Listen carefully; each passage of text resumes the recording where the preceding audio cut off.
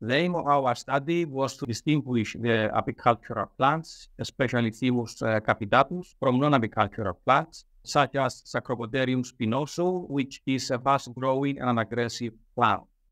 To do that, we used remote sensing techniques for mapping and classification of the apicultural areas. We conducted our study on Limnos Island, which is in the northeast part of the Aegean Sea in Greece. And it's also an island of great apicultural interest, where the expansion of Sacropoderium spinosum is increasing rapidly.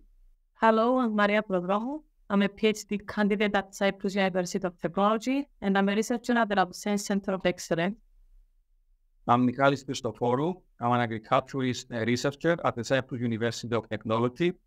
And within our team, we also have an apiculturist, Dr. Alexandros Papachristoforou, and Dr. Professor Hajimitsis, who is a remote sensing specialist.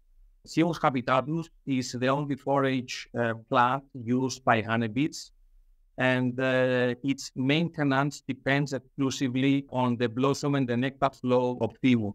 Furthermore, the taste and the aroma of Thymus in the honey is highly appreciated by the consumers, and that's what is making it the most expensive honey in Greece. In order to perform our study, we used the P4 multispectral drone from DJI, which give us high-resolution spectral and spatial data. We choose our flights to be in 3 different regions in Limnos Island, and the image we acquired, we use them to create orthophotos in DJI software. We process the orthophotos using the Google Earth Engine platform. We upload the orthophotos that derive from the drone. And furthermore, we have to highlight that in order to identify the band combination which provides the highest thematic accuracy, we tested different drone band combinations. For example, we make some tests using only the visible bands of the drone. Other test was the visible band and near in combination with the near infrared. And also we calculate some vegetation indices in order to enhance the performance of the classifiers. And apart from that, we compare the performance of different pixel-based supervised classification algorithms in order to identify their reliability in species classification. We evaluated our results through the accuracy assessment.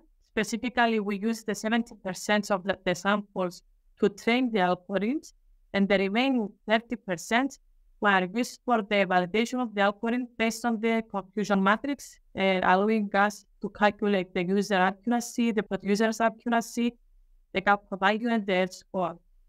Also, we evaluated the classification results based on the classifier and the band combination.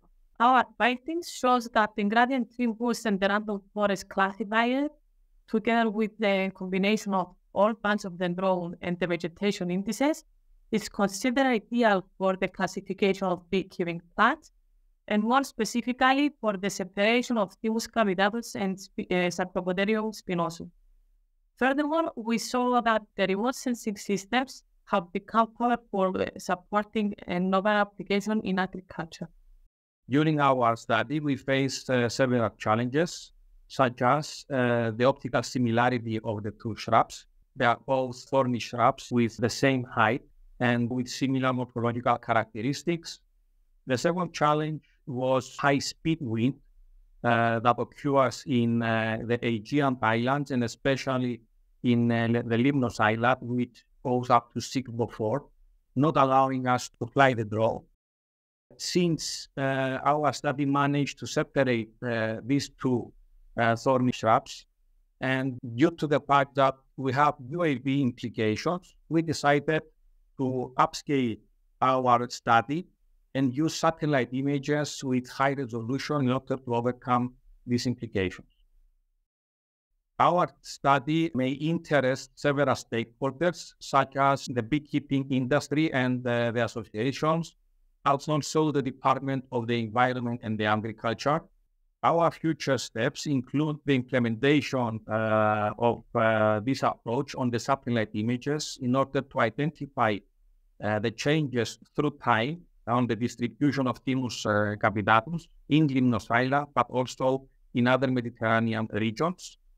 And we believe that through our study, beekeepers will be able to map and monitor the apicultural areas, separate Thymus from other plants, and be able to estimate the honeybee production.